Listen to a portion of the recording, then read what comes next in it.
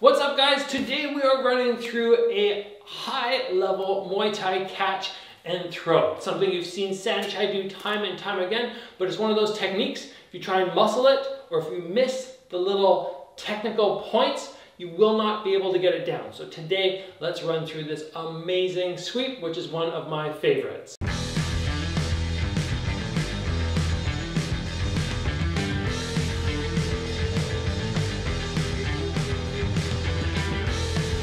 What we're working on today, guys, is catching a round kick when we didn't have, the ability to catch it correctly first. So ideally for me, if Rach throws a left round kick at my body, I want to do that.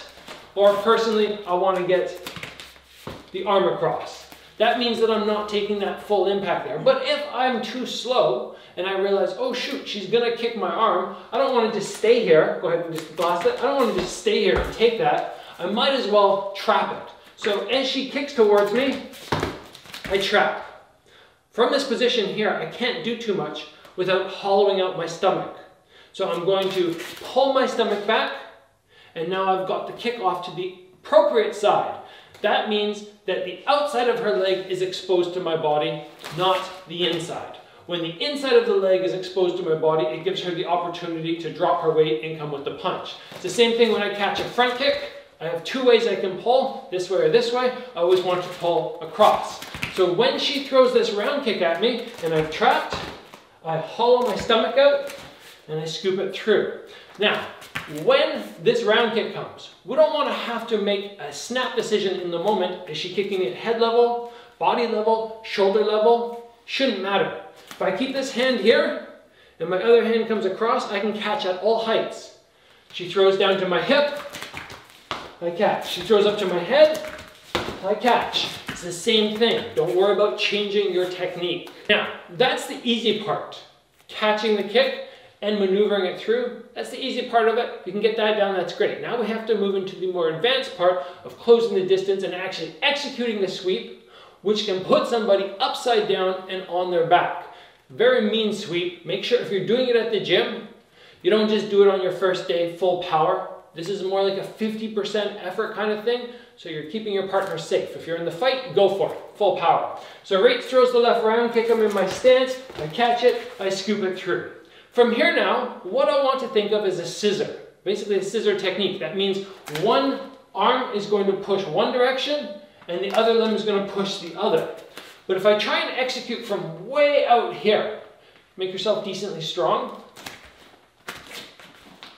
it's very hard for me, that's pretty much all my power. It's very hard for me to knock her over. What I can do to make myself more powerful is close the gap. I get closer to her. So once I've caught the kick, pulled it through, and I decide, okay, it's time for me to execute the sweep, my front leg takes a little step in. And you might be going, well, what that means the guy can punch you now. Well, sure, every time you move in for something, the guy can punch you. But more likely than not, this guy's more worried about protecting their head. And they're worried about me punching. So they're not worried about punching back. So I take that step in and I put not my glove necessarily, but even more up to the elbow, right in the face. Now from here, instead of using my foot to sweep down low, I put the lower thigh into her hamstring. Now from here, if she tries to fight me, before she couldn't do anything, before I couldn't do anything to knock her over, now, can you fight me? You can't fight me on that one. All right, so the round kick comes. Where to? Same one. The catch, the hollow out, the step forward, the arm in the face, and then boom, you can execute that takedown, no problem. One of the big mistakes that people make is they try to maintain that distance. That distance is no good. Get tight to your partner and think not kick, but knee bump.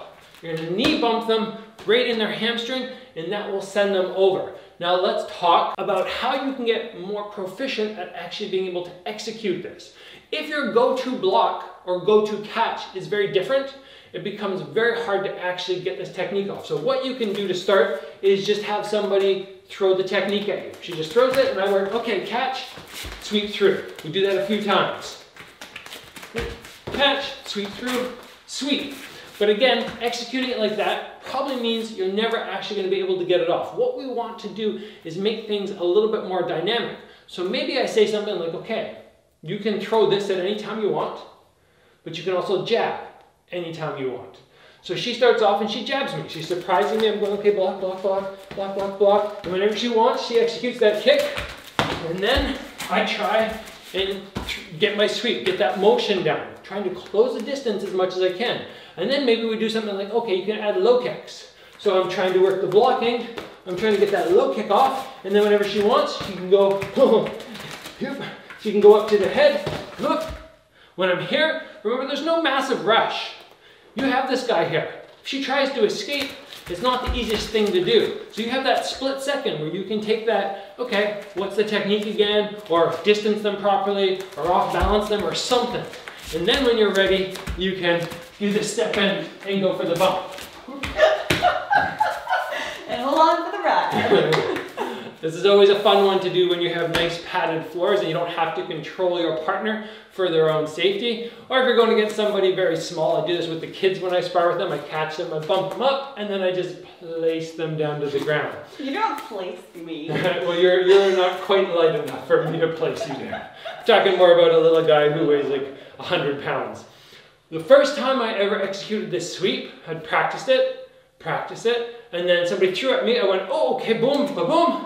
And when I got that knee into their hamstring and I pushed them over, they did almost a reverse 180. And they came down onto their upper back and got the wind knocked out of them.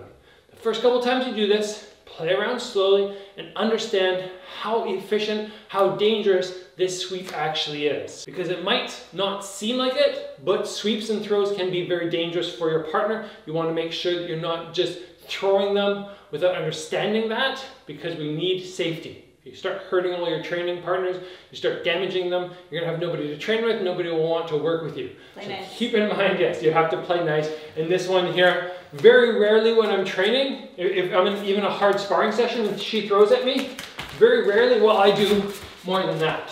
That's usually where I stop. But if I have somebody who's high level, then I'll give them a little bump just because I know they can fall safely. So guys, I hope you enjoyed just getting to see a little breakdown of that technique. It's one that I've been successful with in fights and many times in sparring. If you guys want more fancy takedowns, more on catching and executing kicks, you can make sure you subscribe to the channel, give the video a like, make sure you're around here. I put videos up every day, lots of great content. Until next time guys, train hard. We'll see you back here soon for another video.